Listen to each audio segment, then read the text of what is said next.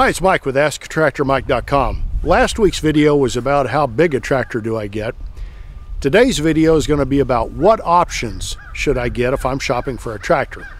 Now, tractors aren't like cars. You can't go down to your local dealer and say, I want a white one with leather seats and a moonroof and the big engine, and they order that and it comes in. You kind of got to take what the manufacturers offer in many cases, and there's not all that much stuff you can add. Now, sometimes there's what are called DIA kits or dealer installed accessory kits that the dealer can add. And if you don't get those when the tractor's new, sometimes those go obsolete pretty quick. And if you want them, you have to buy the individual parts to put it on the tractor. And then there's some options that are not available on certain models, and some options you can get from aftermarket suppliers a lot easier and cheaper than you can from the manufacturer. So it's kind of all over the place. And I'm going to go over a bunch of options today if you're shopping for your first tractor that will kind of help you understand what's out there and what to look for, and make you think about these things. So let's start out with the two easiest options. Get this on every tractor, especially the small ones. I hope those are not shots. So let's start out today with two options to get on every tractor, especially the small ones. Because even if you don't use them that much, the resale value on the tractor will be enough that it will justify and pay for itself over time. And that's four-wheel drive, front-wheel assist, and a front-end loader. If you're buying a tractor and you think, well, I'll get the loader later, that doesn't work. Later, they'll be more expensive. You'll have to pay freight to get them in. You'll have to pay the dealer to put them on. Get it at the time you buy the new tractor. Of course, front-wheel assist, you may think you'll never use it, but your resale value will be enough more, especially on the smaller tractors. A two-wheel drive compact tractor has almost no resale value, so get front-wheel assist and the front-end loader. Now let's talk about the front-end loader for a minute. Number 3 is quick attach, and there's two places they can be quick attach. They can be quick attach where you can take the entire loader off the tractor, and I could care less whether my loader is quick attach or not, but I want the front bucket to be quick attach. And the reason is because you can put different attachments on the tractor. And right now there are 3 different quick attaches out there that I know of on most of the new tractors. And that's my favorite, the skid loader compatible quick attach, which means if you get this, it's also called a universal quick attach. Anything that fits a skid loader will fit your tractor. Deere has their own proprietary quick attach called a hook and pin, and it's fine, it works, but they have it, so if you buy a Deere tractor and you get all Deere attachments with a hook and pin, you're less likely to trade later on because you have to trade in all your attachments. The third kind of quick attach, and this is only on the bigger tractors, about 50 horse on up, especially on the 80 and above tractors, is called a Euro or a global quick attach. And that's a quick attach with one rod that goes, horizontally to lock in the implement. And the advantage of Euro is it's rated for more weight than the skid loader compatible quick attach. But normally you don't get a choice. If you're buying any tractor but a Deere, you're going to get a skid loader compatible quick attach or a pin-on bucket. And if you've got an older tractor or a new tractor with a pin-on bucket and you want quick attach, go to my website. I probably offer it. Or you get a Deere quick attach, and that's offered through the Deere dealers on their tractors only, or the Euro. And sometimes you can decide whether you want a Euro or a skid loader quick attach. Attachments for skid loader quick attach are the most plentiful and the least expensive. So that's the way I would recommend going. The number 4 option you're going to have to look at, and this is personal preference, is transmission, hydro or gear.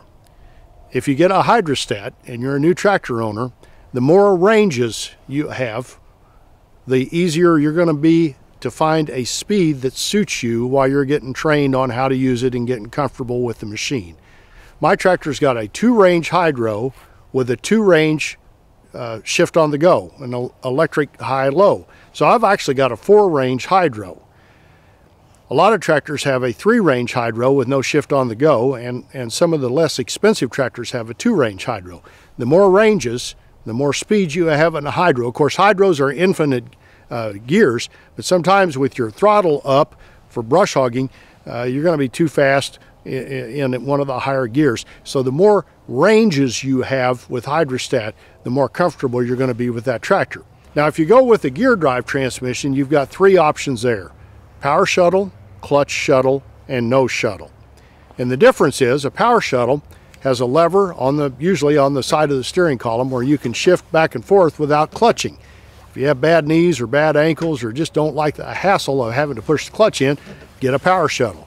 A clutch shuttle does the same thing, but you've got to push the clutch in order to shift from forward to reverse. And generally, but not always, those forward reverse gears are synchronized, so if you're moving a little bit, you can still shift from forward to reverse. And the last option is no shuttle, and we still see a few tractors with 8x2 transmissions or 9x3 transmissions. Sometimes they're just straight cut gears, and just like an 8N Ford or one of those older tractors, and it's just a basic transmission. If you want to shift on the go, you're going to grind a little bit. If you want to go to forward reverse, you're going to grind a little bit. Sometimes some of those gears will be synchronized so you can shift on the go. But that's the basic transmission. That's going to be the least amount of money. If you're going to do a lot of loader work, get a power shuttle or a clutch shuttle. If you're just going to stick the thing in one gear and brush hog your entire pasture and you want to keep the cost down, get an 8x2 or a 9x3. Now the fifth thing to look at is tires. Probably 90% of all the small tractors right now have R4 tires on them, which are like skid loader tires. And they're a nice compromise between turf tires, you can go on your yard and not screw it up much, and ag tires with the deep lugs. And the other option is the ag tires, which have deeper lugs. People think they have better traction. I'm not always convinced. I was at a product introduction a few years ago where there was an ag tired tractor and an R4 tired tractor side by side, and it rained like an inch the night before, and the ag tired tractor with the deep lugs, like a farm tractor, dug out a rut and pretty soon was going in and out of ruts, and the R4 tractor kind of stayed on top and didn't make as much of a rut and had better traction. So I'm not so sure that the R4 tractor is not the way to go. And then there's turf tires, and you kind of want to avoid those unless you're just doing lawn work, because they lose traction quickly, especially in snow or when they get anything packed in the cleats. And there's a new tire called an R14 that I'm kind of intrigued by. It's available on certain models. It's kind of a combination between an ag lug and an R4. So that's your next option you got to think about. Now the next options I'm going to go through fairly quickly because they're pretty self-explanatory, but you need to know about them. Number 6 is a folding roll bar. If you think you'll put your tractor in the garage once in a while and that roll bar is higher at the garage door, get a folding roll bar. It's really cost prohibitive to add that later, so get it when you buy the tractor. Not all tractors have it available. Number 7 is economy PTO, and this is one you can't add. It's going to have it or not. A lot of the nicer tractors have got economy PTO, and I would like to have economy PTO on my tractor, and I don't have. With economy PTO, when you're brush hogging late in the season and you don't need power, you can shift into economy PTO and throttle down, and your blades are still going fast, so you get a nice cut, but you throttle down your engine and save fuel. The number 8 option is extendable lower link arms, and that's link arms that you can lift a lever and they come out, and you can hook up your implement if you're close to it, and then back up and they lock in place. Quick hitches to me have kind of negated the need for these. I've got them on my tractor, don't really use them that much anymore with a quick hitch. The one I do use, and I highly recommend, is telescopic stabilizers. These are the arms that go from the axle of the tractor, or it could be from the center part of the tractor around the drawbar out to the lower link arms. And a telescopic stabilizer has a pin in it where you can lift it up and make them any width you want. Turnbuckle stabilizers are where you have to crank them to tighten everything up. And you'll be doing this a lot. Even with a quick hitch, you'll want to get the implement situated behind the tractor where you want it. If you've got telescopic stabilizers, you can easily offset it or lock it behind the tractor wherever you want. With turnbuckles, you've got to, and you'll get arms like Popeye, if you've got turnbuckles, you've got to twist that turnbuckle in and out to get it where you want it, and then lock it in place with some jam nuts. The next is your 3-point adjustment. Different tractors have different designs on these. It's something you want to look at when you're selecting your tractor. And what I'm talking about is the mechanism that levels your lower link arms on your 3-point. It could be a crank like this tractor. Some tractors have a turnbuckle, and some tractors have a mechanism that kind of looks like a turnbuckle that moves the 3-point arms up and down. The more deluxe tractors will have those on both sides. Most tractors have that ability to angle your implement only on one side, on the right side of the tractor, if you're facing the back end of it. Number 11 is a cab. I always tell people, if you're thinking about getting a cab, get a cab. I've never known anybody that thought they might want a cab that got a cab that regretted it. I've known tons of people that got a tractor without a cab and wished the whole time they would have gotten it. And it costs a lot of money to change your mind. If you get an open station tractor or a ROPS tractor without a cab, decide later you want a cab, it's expensive to trade it.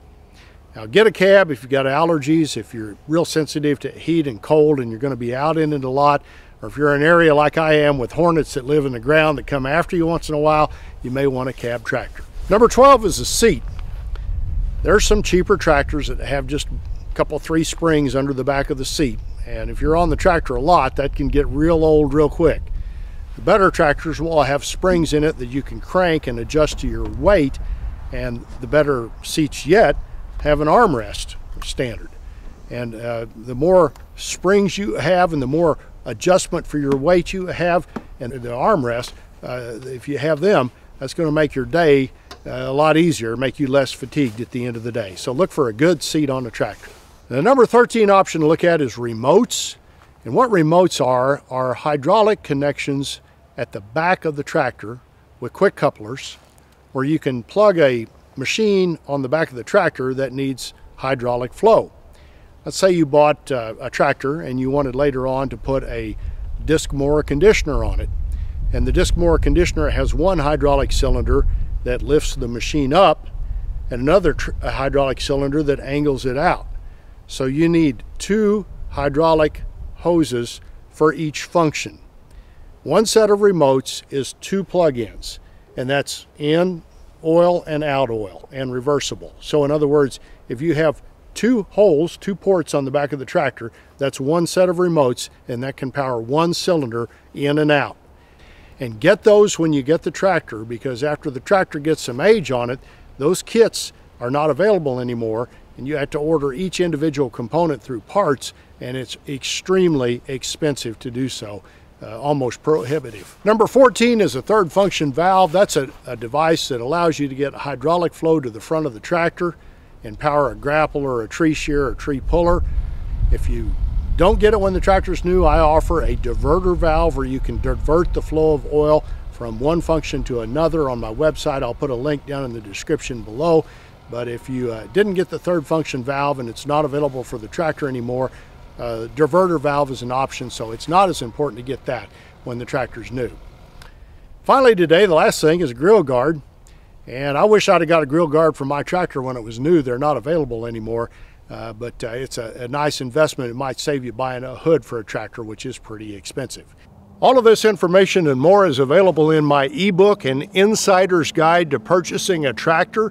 If you're shopping for tractors right now, go get the book on my website.